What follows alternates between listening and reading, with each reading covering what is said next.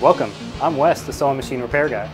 And today we're going to be working on a vintage sewing machine on a problem that I've seen on many machines, and maybe you've seen too, where it just gets gummed up and sticky, and maybe some knobs don't turn the way they should, or maybe you can't put it in reverse, or maybe it's just not working right, and there's some sticky component in there.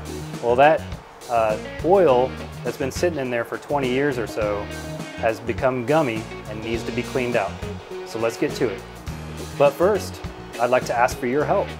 So in order to continue to provide great content for you to enjoy, I need your support. And there's a few things that you'll notice in the description below that will help the channel out a lot.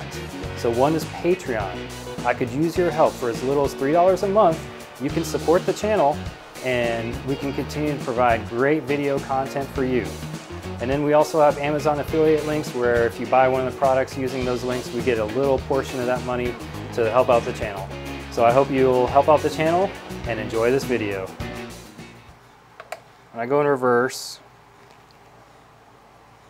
you'll notice that press feet come up and then they move down, they move and feed that fabric in reverse. When I have it in forward, they're just coming up and down, they're not moving back and forth. Also, I'm noticing that the drop isn't working like it should. When you operate the drop, that's the feed dog drop, so that it'll stop feeding fabric. The feed dogs will actually fall down when you move this over. And what it does is it pulls this little pin out of here, and this right here should be moving. And it is, like, it's on there hard. So now if this problem is due to old oil that's in there, the heat gun will work magic. And it will be so easy to turn right as soon as it starts getting warmed up. If our problem is due to some mechanical issue, like a burr on the shaft or something wrong, because it does look like it's angled a little bit, which is kind of odd. But if it's a mechanical issue, then the heat is not going to make it any better. It may even make it worse. So let's find out.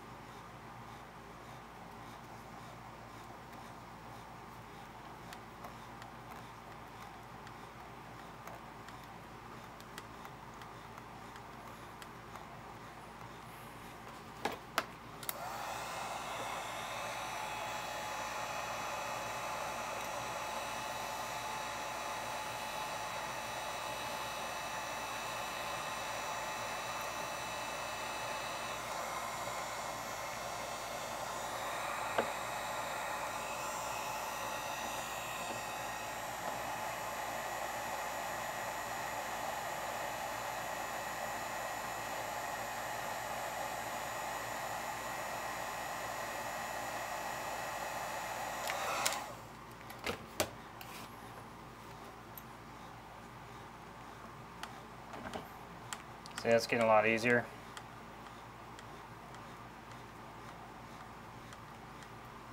Sometimes it also helps to just barely get it to move side to side.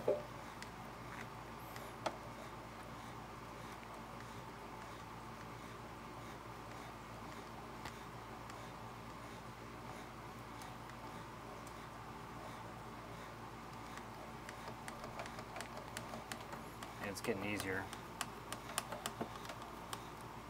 because it helps work out whatever's in there. Also trying to flush, you know, this oil helps. Oh, look at that. See that?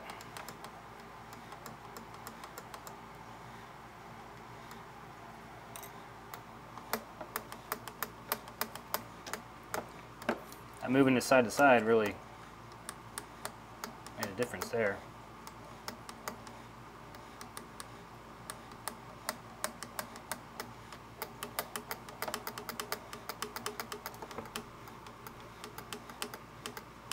Now we're getting what we want.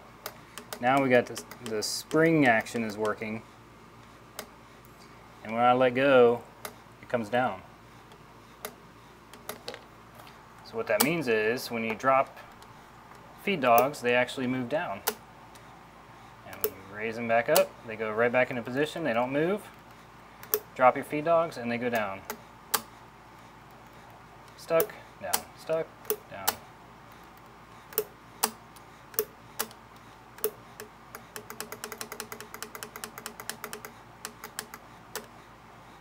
I do have something with an adjustment that goes back in here.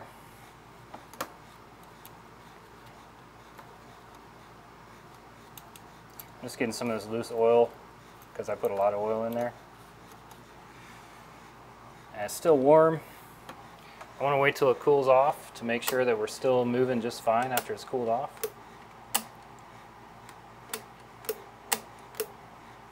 Because I have had some of these vintage machines where you think you have it, and then once it cools off, that old oil hasn't moved out of where it was, and it just solidifies right back. So you want to work it a good couple times.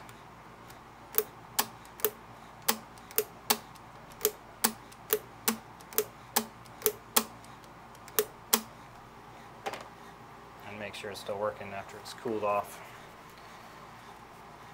So we'll let that cool off for a minute and then see where we're at.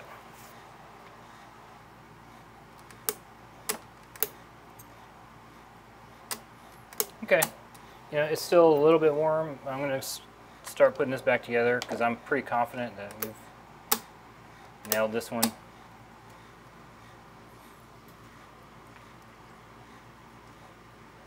This piece just limits how far the feed dogs move when they lower.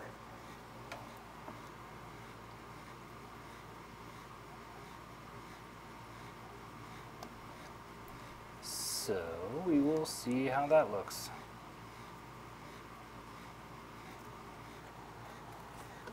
All right, so what you really want to see in this video is this. Feed dogs. So when I'm going forward, those feed dogs come up, go back, and then go back down. And depending on my stitch length, they come up and they barely move back, and then they go back down. Up, barely move back, and go down. All right, so that's a small stitch. This is a large stitch. Definitely see those feed dogs moving. And then if I want to do some darning and I want to do it in place, I drop my feed dogs, and they never come up above the needle. Then I'm ready to sew again. Feed dogs come up. And there you go. Thanks for watching. Yeah. Okay. When last that we were recording? Yep. What's up? Well, one last thing I need to say.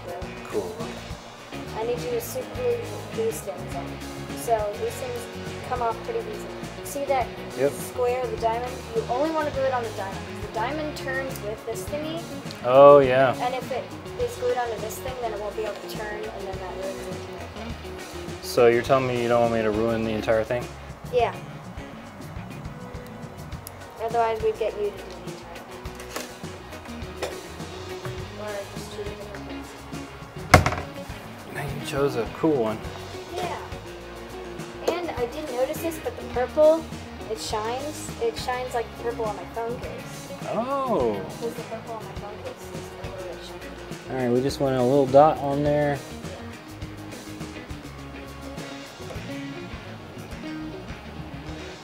You're going to edit this part out, right? Yep.